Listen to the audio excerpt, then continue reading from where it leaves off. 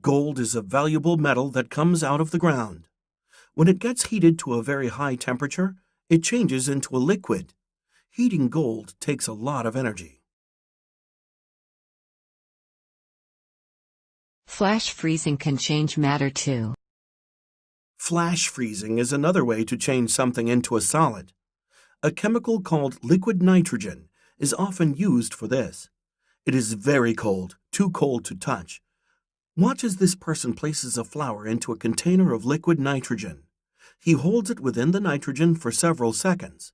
Watch what happens after he removes it from the liquid nitrogen. The petals are no longer bendable. The water in the flower has frozen. They are so solid that they can be broken into pieces.